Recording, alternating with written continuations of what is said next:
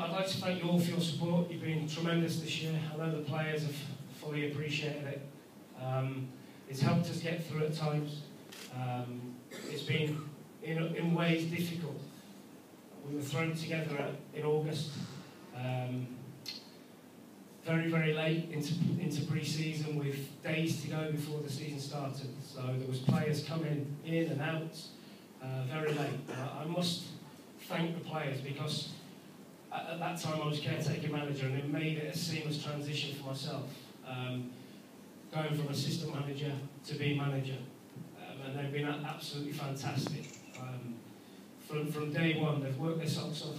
They've been open-minded in the way that we've asked them to try and play. The experienced players have made it very easy for me. Darren Ward, Jamie Keverley have been fantastic in experienced players. And I'd like to thank all the players for that. I think it's well documented. Everyone knows about our lack of funds or finance at the minute, but what we've done this year just goes to show that it's not the be-all and end-all, and you can, if you work hard and you're organised and play a certain way, you can be competitive with the rest of the division. And hopefully, you know, with the guys that we've got, and if we can add 1 or 2 next year, why can't we go and finish 1 or 2 better than we have this year? So who knows? If we get it right pre-season, and who knows where we can go. So I'd just like to thank you all again for your support. It's been a fantastic year for myself. I know the boys have enjoyed it. And thanks for staying behind them and keep behind them in the future. Thank you. Karen is going to bring forward Dan and Lizzie, and they're all going to have something to say about their chosen player. The Disabled Supporters Group, we would like to present you to Swindon. Swindon is going to have the Disabled Player of the Year.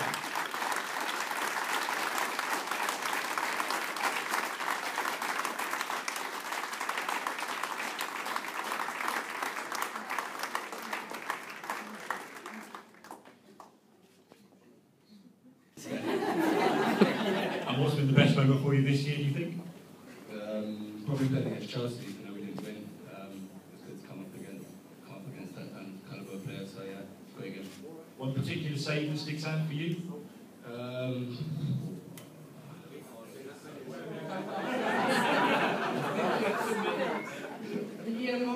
The one against Preston.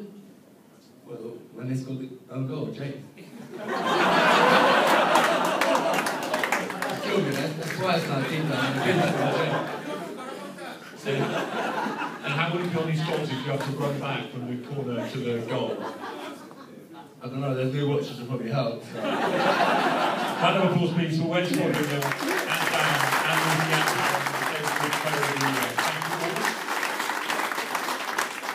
On the way home from each game, everyone on the coach has a vote for their man of the match.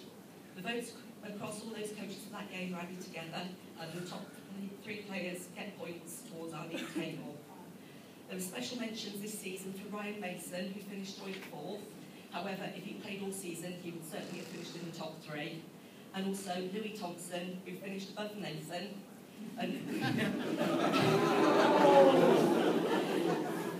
We said this about Nathan last year. It's very pleasing to see a player come through the youth ranks and make it into the first team.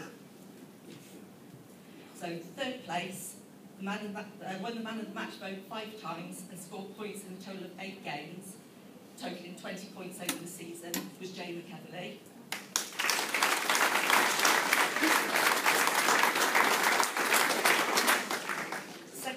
Won man of the match 6 times, scored points in a total of 9 games and amassed 22 points, and that was last year's winner, Wes Fodringham.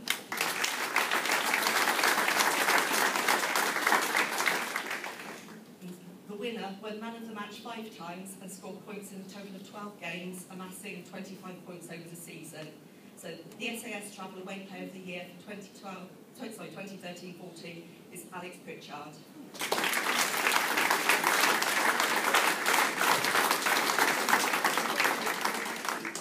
Been able to attend tonight, so we've asked Nathan Byrne if he'd like to come up and collect the trophy on his behalf.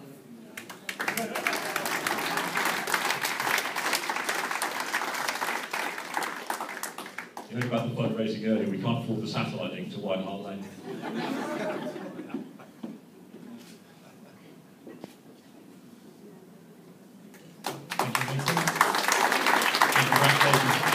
Ask Carol Yo to come forward to present the trophy to the Player of the Year this year. You reveal the winner of the Player of the Year for Swindon Town 2013-2014. Congratulations, Nathan Thompson.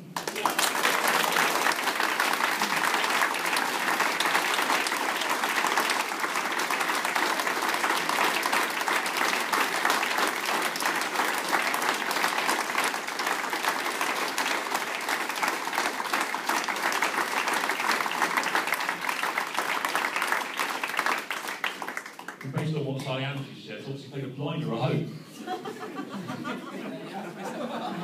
Never mind.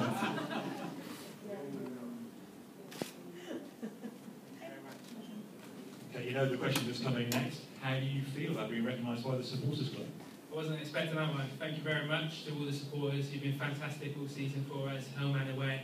And there's been some frustrating games, especially on the road, but the support's been fantastic, so thank you.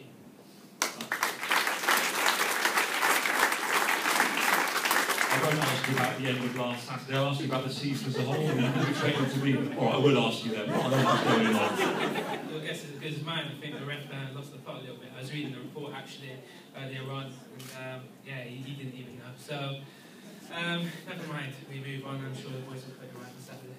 And give us a player's perspective on these watches you just told off. Yeah, as the gaffer said, Fizz has been buzzing off him for the last sort of 2 weeks, but we don't really check out our heart rate, and in the long run they'll be good for us. And we know for you, the local lad made good. It's a great story. Your brother's in the same team. That's the fastest you've run all season when he scored a goal. Yeah, coming off the pitch, I was absolutely shattered, but Jonathan took over, and I was just made up for him. So yeah, just do it. And latterly, Captain Nathan Thompson. That must be nice too.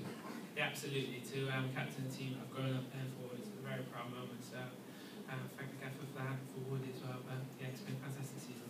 Please put your hands together one more time. Nathan Thompson, Swindon Town's Player of the Year 2013-2014.